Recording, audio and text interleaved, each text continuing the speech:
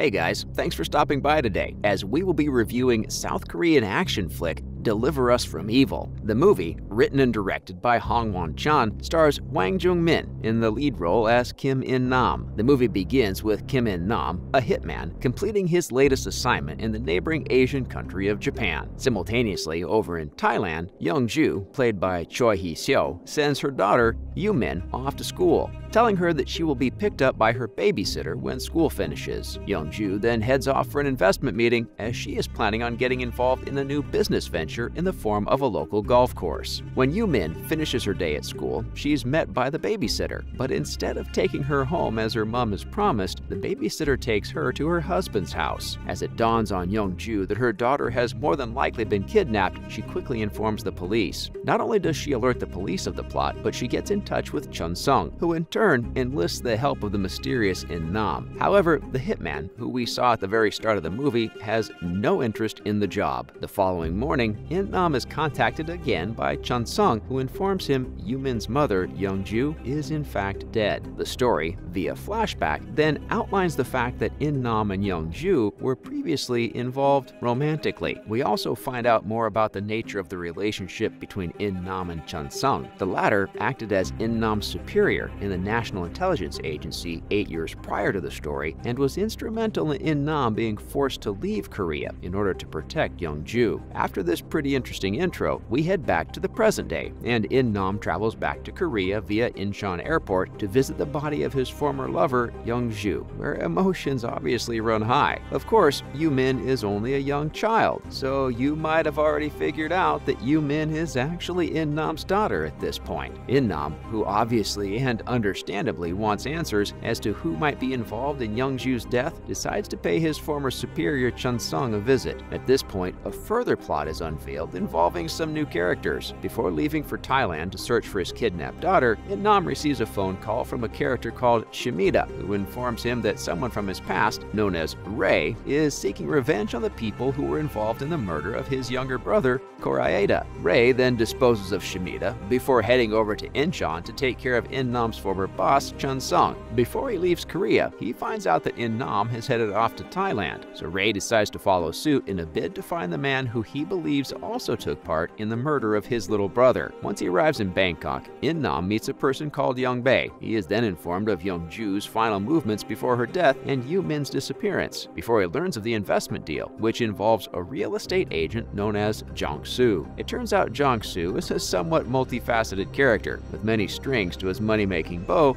also moonlighting in a casual spot of kidnapping now and again. His latest kidnapping venture, of course, involves In-nam's daughter, Yoo-min, and it is at this point we start to worry for Jong-soo's future, as taking part in the kidnap of a hitman's daughter probably signals your life is about to expire. In-nam catches up with this blundering real estate agent and extracts the information from him he needs before leaving him to die where he found him. At the same time all this is playing out, Ray is still hot on In-nam's heels. He easily disposes of a gang of men who lied to him about their part in capturing the babysitter who played a major part in kidnapping In-nam's daughter. At the same time, In-nam heads across to the home of the babysitter to try to extract more information surrounding the whereabouts of his child. He decides the best course of action would be to torture the babysitter and her husband to get the information he wants about Yoo-min. Following the torture of the plotters, Young-bae introduces In-nam to a transgender woman by the name of Yui, who can help him. The newly formed alliance then head off to a building to try to find Yoo-min, but end up uncovering a pretty sinister child trafficking ring which is designed for organ transplants. However, Yoo-min is nowhere to be found, and the pair figure out that she is on her way to Lang Yao in another part of Thailand where she is scheduled for heart transplant surgery. At this point, the subplot with Ray ramps up a notch as he finally comes face to face with our anti-hero, In-nam, who he believes had a hand in the death of his brother. The pair fight, but In-nam escapes, as well as Yui and a child from the building. However, they don't get far and are soon apprehended by the police. It turns out the building which was being used in the child trafficking ring belongs to a well-known Thai criminal known as Chaopo. Once his boss finds out about the goings-on in the building, plus the involvement of police, Chaopo's boss, Lan, orders his men to kill In-nam and Yui both. In-nam hot-tails it to Long Yao, but Yui gives him up easily, and the police pursue him. Once in Long Yao, In-nam witnesses Yu-min being taken away for surgery, but obviously decides that won't be happening on his watch, to the obvious delight of the viewer. But before he can attempt an audacious rescue, he's intercepted by the persistent Ray, who again attempts to kill him. In-nam is saved by the arrival of the police, but they decide the world would be a better place without both Ray and In-nam, and shoot them both. However, In-nam escapes,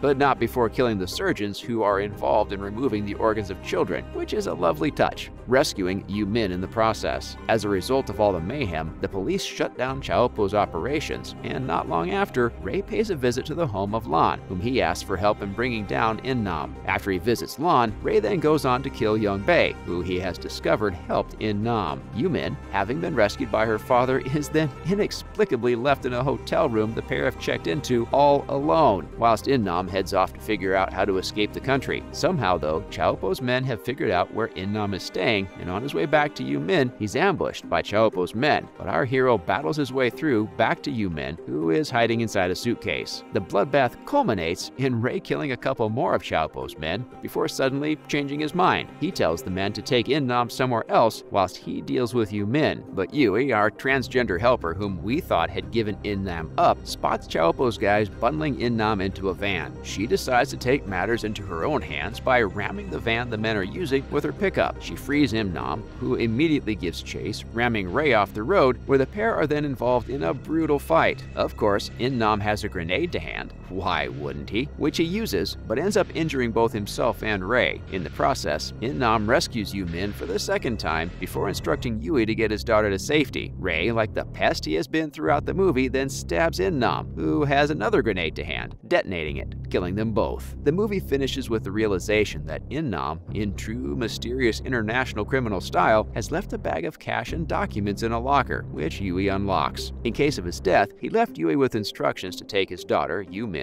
to Panama. So off they head to Central America, where they settle down. In the last shot, we see a now happy Yu-min having started her new life in Panama with Yui. The camera then cuts to a photograph frame in the house in Panama, which shows two photographs, one of Yu-min and her late mother, Young-ju, and the other of Yu-min's father, In-nam, who had fought so valiantly to make sure his daughter had a future. As always, thanks for joining us today, and remember to stop by next time for some more great reviews. Also, why not like and share today's video, and make sure you are subscribed to our channel so you don't miss any future content. Bye guys!